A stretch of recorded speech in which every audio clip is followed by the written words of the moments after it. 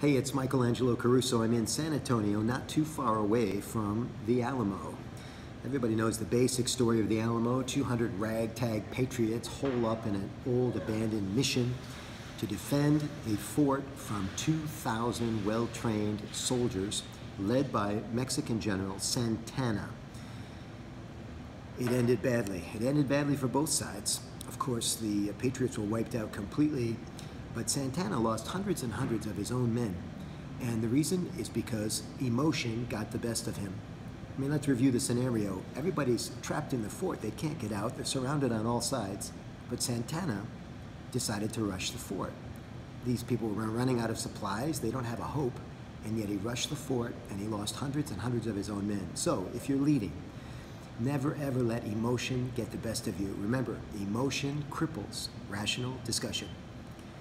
I talk about this during my leadership consulting, and you can learn more about this at michelangelocaruso.com. Remember the Alamo.